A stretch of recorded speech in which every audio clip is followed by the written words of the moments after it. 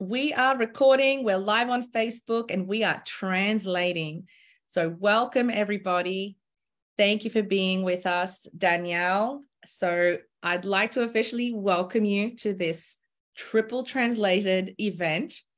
And Danielle, you are a Asea superstar. You're a wonderful teacher. You're a wonderful collaborator. Danielle is a diamond in Asea. She is a dear friend. And she has an amazing personal story.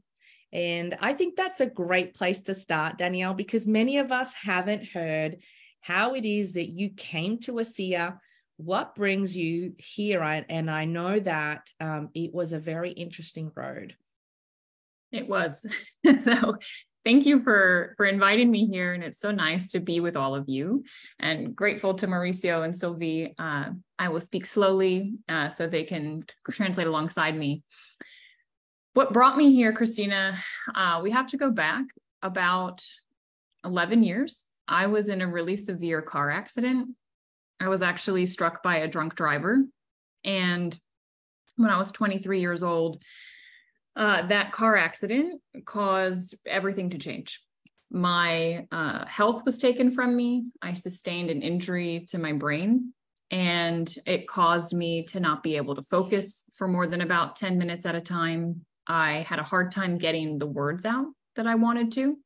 Wow. My processing speed was slow. I was dealing with sensitivity to noise, to light, and severe pressure and pounding in my head that was like relentless. And I went to a lot of doctors. I sought out a lot of options. We'll call it Western world, my neurologist basically told me, sit tight. This might clear up in a month. It might take 3. At 6 months, he said, well, maybe it'll take a year. At my 1-year appointment, he said, with this type of injury, the body's done the healing that it will do. And he said to me, this is your new normal, and you need to just adjust your life with these symptoms. Wow, that must have been really hard to hear. Yeah. I mean, when you're 24 years old, you have the world in front of you. You know, I had just gotten out of college. I was starting a career, living independently. I mean, living my dream. I was snowboarding on the weekends. I was living out in Colorado in the US, and that all came to a crashing halt. I'm blessed that my family was open to looking at alternative things. So along the way, we were also doing different modalities, you know, acupuncture, chiropractic. I think the things we're all aware of, you know, out there to support our health holistically, but still none of those were really touching the issue either. And I was certainly in a dark place and struggling emotionally. I mean, we could get into a lot there, but I won't. I want to dive into the moment that Asea came.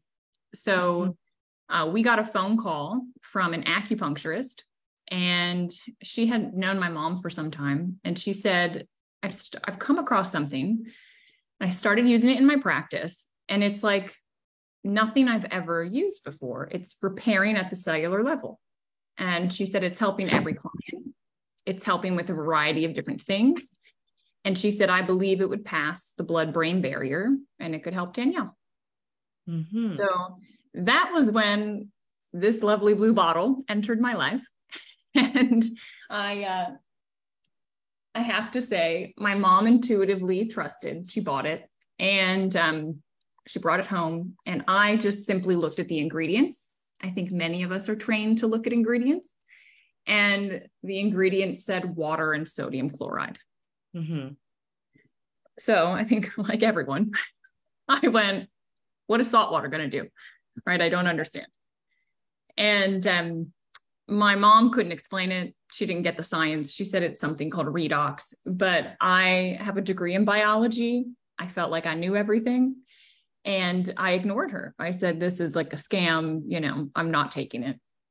Wow. So, yeah, I know. Answers here on a silver platter, and I ignored it. But my mom started using it. And I don't know if any of you know somebody with bone on bone issues, but every knuckle in my mom's hands were bone on bone. to the point that she could not even like hold a knife to cut, to prep food.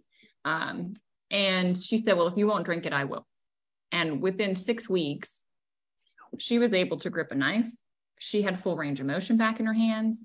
They looked better. Like I could visibly see, the redness and everything down. Wow.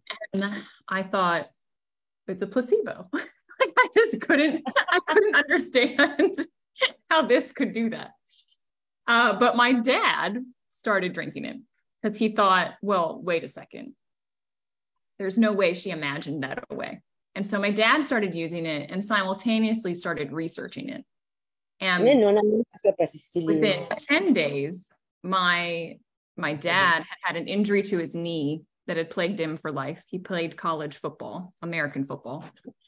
And within 10 days, that was feeling better. He didn't have to wear a brace when he was working out. He was having more energy. And when he looked at the research, he said, Danielle, Asea did not make up redox.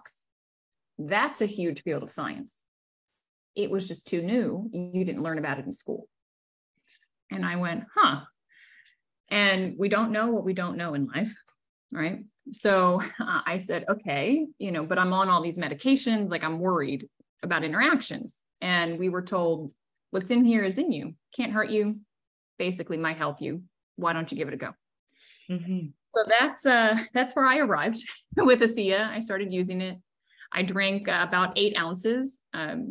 That's what they told me to start on. I didn't have any miraculous things occur out of the gate, but about 3 months in, I started to have energy again. I started to be able to focus. I was able to finally have that pounding that had been relentless for years, or 2 years out from my accident. Gosh. It stopped. It has never come back. And as I've continued to stay on it, my sensitivities to noise have gone away. My sensitivities to light have gone away. And my health has been fully restored. That is so exciting. So you went from doctors literally saying your body can't heal anymore. And then we introduced these incredible molecules to the body, and your body is able to continue healing.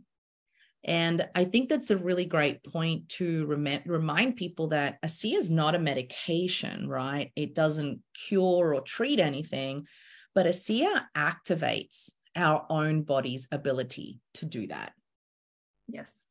Yeah. It's like, my mind lit up because obviously once I had this experience, it was like, well, what is this stuff? And I remember I was sitting in the office of my cognitive therapist, and she said, Danielle, I've worked with people with your type of injury for 30 years. And to be 2 years out from your accident and have this much recovery so rapidly, she said, it doesn't happen in all of my years and all of the people I've worked with. And she said, what the hell is that stuff you started drinking? And I, at the time, didn't have an answer. I said salt water. I said, it's not salt water, but it's salt water. And I don't know what it is. And she was like this catalyst to learn. And we were put in touch with a member of the medical board, Dr. David Silverman. And I'll never forget that phone call because I was just listening like you guys are right now. I was listening to the call. And the things I heard him say just lit me up with potential. Because I thought, well, hang on, every plant, animal, being is just cells.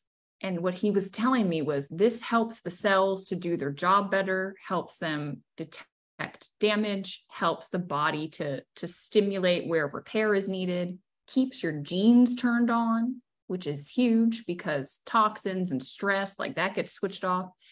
And I thought with something like this by our sides, like the potential to support every living thing is massive. And the biologist in me got very excited by that. And, now, and the Renew 28 was just coming out then. This was 2014. And then the things I saw that do blew my mind, like quickly, like instantaneously. It was like, wow, what do we have our hands on? And I continue to this day, fast forward now, 9 years. Wow. I'm still blown away. Oh, that's exciting. This may be a good moment to just make a pause just to check that the speed, Mauricio and Sylvie, are we good with the speed, or would you like, tell me if you want to slow down a little, or it's good. Un peu plus lent. Yeah, just a touch slower. Okay. Just, I think it's if we give just a little breath at the end of each sentence, just so they can. I'll do it. Yeah, thanks, guys. You're doing a great job. And Danielle, what an amazing story. It's really powerful.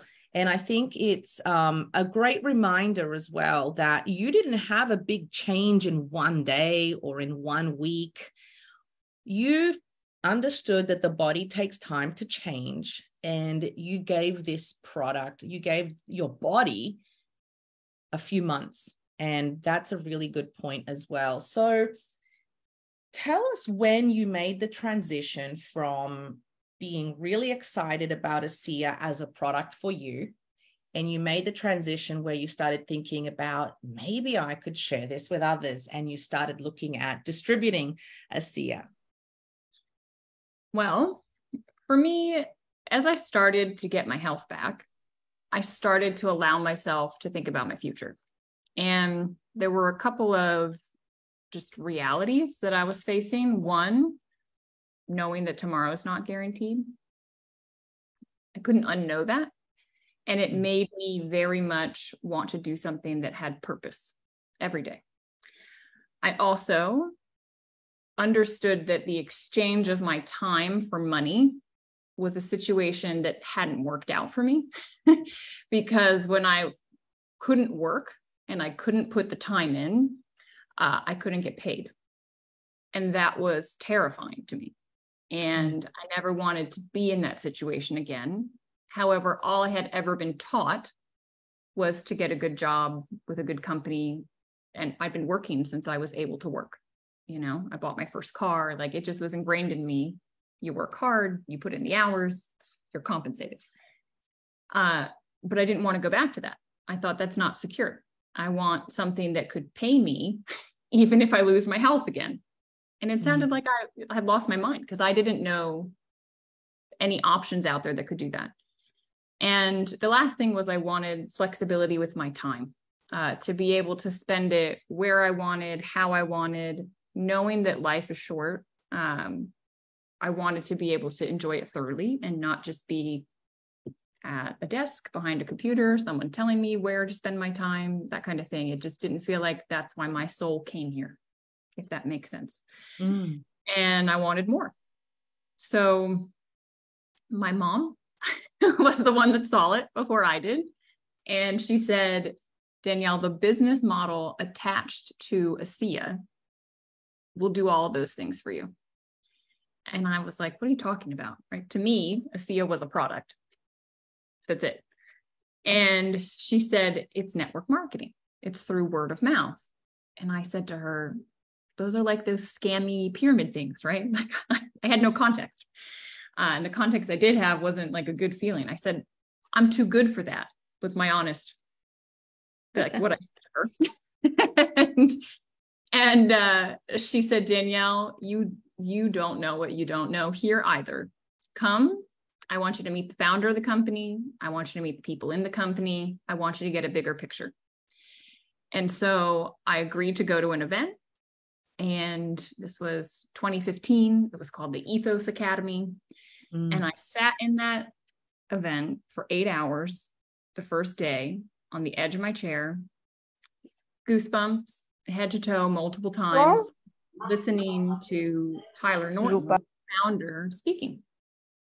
And knowing in my soul that this would give me purpose. I mean, the purpose of the company, better people's lives, and be a force for good in the world. And I thought, that's what I want to do. And I felt the reality of him knowing, you know, that it's about being present, being grateful. Like, there's a book he talks about that is still behind me. It's kind of blurry, but that book he spoke about that day as one of the core guiding principles for people involved in the business. And the book basically says, be present, serve the people in front of you in every moment, and you will be living your best life. And I thought, that's what I learned when I was healing. And if this company is like a representation of that in the world, like I want to be around these people. Yeah. And then I started talking to those that had, made it, these diamonds and everything. And I said, is this real? Like, is there actually money here? Do you actually have your time? What is the reality? It all sounds good, but what's the reality on the ground? And with tears in their eyes, people were telling me about how the business had transformed their families' dynamics, had empowered them, their trips they were able to take, just the beauty that their life was. And I thought, well, I don't know how to do this business. I'm a biologist. I don't know a thing about business, but I'm going to figure it out. And I left there with that knowing in my heart that this was the thing that would bring me what I was desiring. It was my vehicle, and committed to learning. And it's been a lot of learning, but it's been beautiful. Sorry, I keep muting people, but it's occupational hazard. Danielle, I think that is such a profound experience that a lot of us share. I went to an event and fell in love with the people, fell in love with the company ethos. And it really, for those people that are maybe have had experiences with network marketing before and they were heartbroken, or it didn't it didn't do what it promised to do. What do you think is different about Asea? Well, I think that, I experienced their ethos first.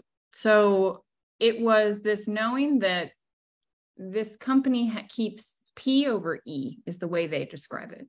Principles, people, purpose. That's kind of the guiding light.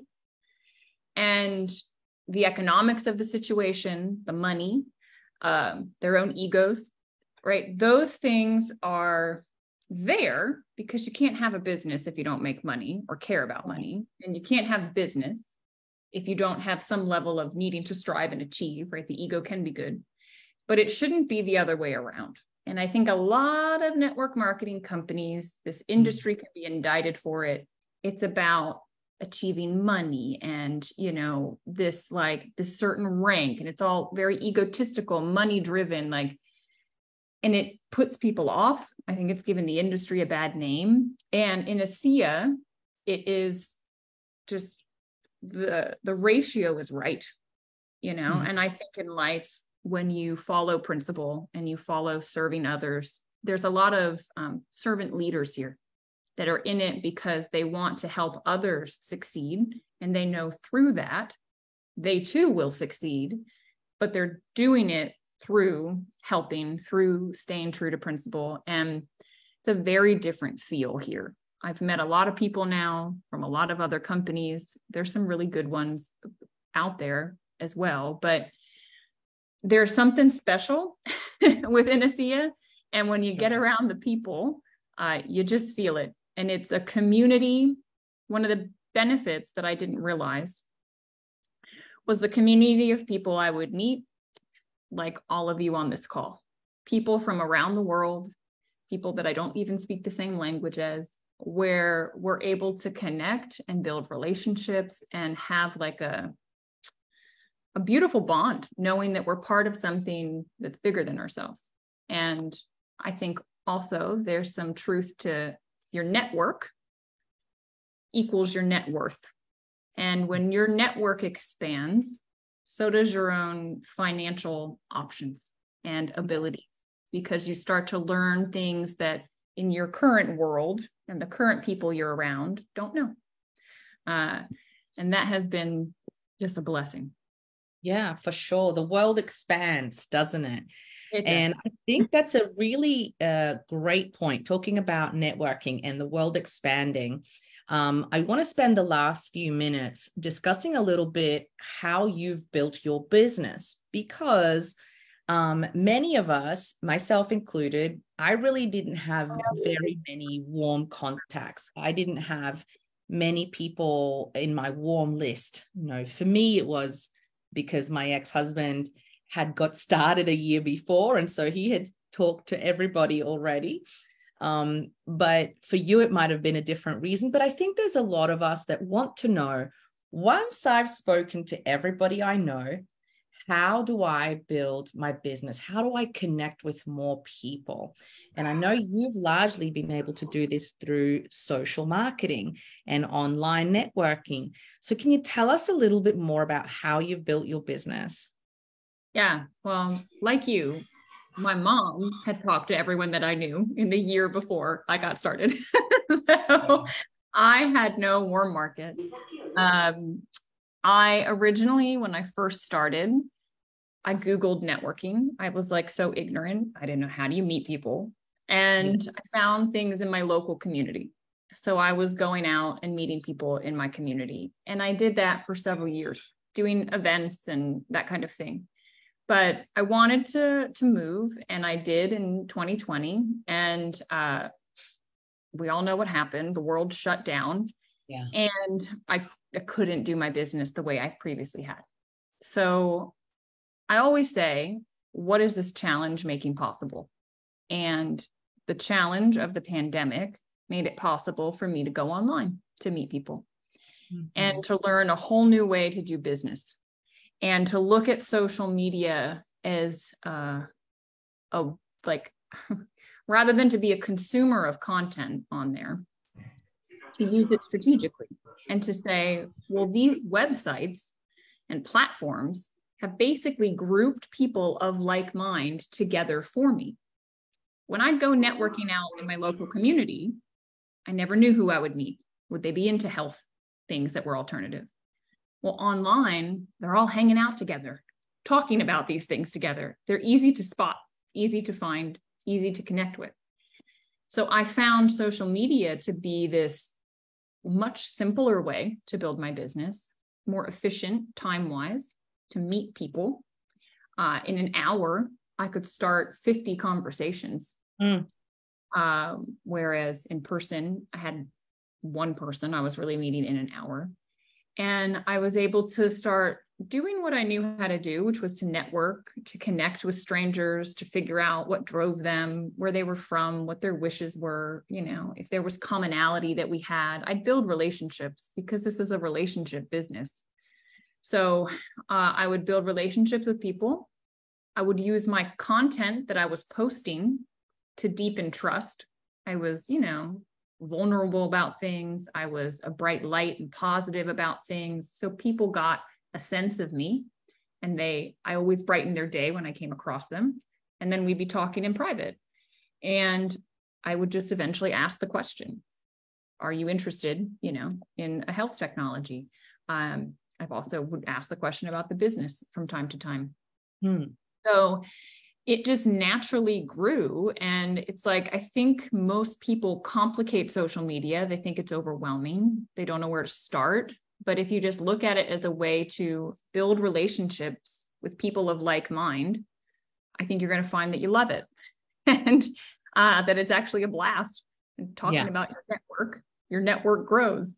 And, you just get over yourself is all I can say about posting. You do have valuable things to say. Your life is interesting. Who you are going to resonate with is going to be a person like you. You don't look at somebody that's living some lifestyle that you're not and think, well, I can't post because I'm not traveling all the time and my life isn't extravagant. You can post about your dog, post about, a book that you're reading, post about the stuff that's you, because you're going to attract you. Your business will be a reflection of people that are like you. And they want to hear what you have to say. Right. And so your advice is to be very authentic, very vulnerable on social media. Don't try to be someone else, because everybody can see it. And build trust and build a brand in public, but then build relationships in private. So you message people privately, and we're talking Facebook, Instagram, is that TikTok? I primarily grew on Facebook because groups are there's no other social media platform like Facebook with the group aspect. I had never, I don't like to consume social media, so I had never really explored it. But when I started to, it's like, I love this book, The Power of Now by Eckhart Tolle. Me too. There are groups of people that just love this book too. And they talk about it. And they talk about how it changed their life and favorite quotes and stuff like that. I'm like, I'll talk about that. It's a conversation I want to have. Yeah. So you start to find these groups, and Facebook has them for everything. And it's been around the longest. And so they're the most robust. So it's a great place to start. Instagram is like 7 platforms in one. So it can be a little bit like overwhelming. If it feels like too much, don't worry about it. But do start to learn to just post, like meet yourself where you are and do the thing that you can do first. Learn what a story is, learn what a reel is, learn what a post is. And you'll start to do it, and then you'll get better at it. You know, it's going to feel overwhelming because you're learning something new, but have fun. Like, stop taking yourself so seriously. Just have fun and post and explore. TikTok's a wild world, but it's all the short form video. You don't have to dance and point at things, right? There's so much more you can do. Okay. Just if you start to explore it and type in things that you're interested in, you'll find people doing things that you're like, I could do that. I could say that. And you'll start to, again, like you said, build a brand. And there's phases. It will start with action marketing, where you're reaching out all the time, building these relationships and learning to post and learning to be yourself. And then there will be a point where, because of the posts and because you're being yourself, the algorithm starts to learn you, the consistency kicks in, and it will start showing you to new people without you having to do anything. And those new people will actually reach out to you saying, I'm interested in what you have. I want what you have. Tell me more about what you have. So imagine the day that it's inbound, and it can happen. You know, this happened to me this morning, actually, just before the call. I got a message on my messenger from somebody I didn't know, who said, I'm interested in getting into network marketing, and I saw one of your videos on YouTube. No, I don't know which one, but his question was, what do you do? Can you tell me more about your business? And you're right. I have spent a lot of time making videos, and I mean, I don't do anything glamorous. You know, I'm just sharing my story, sharing the opportunity, talking about the skincare. I've got videos about the performance. But I think it's a really great thing to do is to keep it personal. You know, I talk about my story as a mom. You know, you talk about your story through brain injury and recovery. If you're listening to this, you have a story. Share your story and share it authentically. And what Danielle is saying is exactly true. People will start connecting with you, and you want to remember that at the end of the day, even if it's on Messenger or on Facebook, it's still one human talking to another human. Just be real. Just be a human. Let's keep it authentic. Lead with your heart. Don't worry about the scripts. Just talk to people like you're talking to a friend. Danielle, I want to wrap it up now. We've kept you here long enough, but I was wondering if you had one final thing to say, maybe to somebody who is, I think most of us know that this product is exceptional. A lot of people here have had really powerful experiences with the product, but they're just not sure if they should start sharing it. You know, what would be your message to help encourage people to get out of that shell, to start telling their family and friends, or to start sharing this on social media? You're never going to feel ready. Mm-hmm. It's never going to feel like the right time. Like life is happening. Your mind will get loud about doubts. Can I really do this? Who really cares? Is it going to be worth my time? So much is going on. It gets really loud up here. And that's normal. Put it to the side and think about, I often used to picture Vertus Norton and Tyler Norton. And I would think, what would they say? What would they do? And I would have them like I had a team with me, so I wasn't alone. This is in my own head. And it gave me the confidence to know, well, I'm speaking their vision. And I'm bringing to light what they set forward and wanted. And I'll never forget, I had the pleasure of meeting Vertus and thanking him for sharing this, for saying no to the buyout from the pharma company, for bringing it to market in the way that it did. And he was crying, I was crying. And he said, Danielle, we need your help. Like, it has to move forward from here. And if you're on this call, you have been touched with this because you were meant to be. And the day it was about you was the day that it came into your world. And whatever the product has brought you, I'm sure has been beautiful. But you're meant to pay it forward. And your mind will try to talk you out of it, but there is a bigger purpose to this, and you are part of it by design.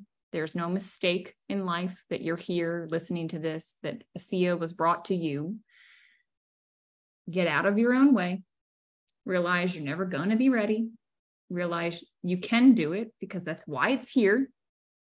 It was by design put in front of you, and just picture and have the confidence that Vertus did, the conviction that Tyler has.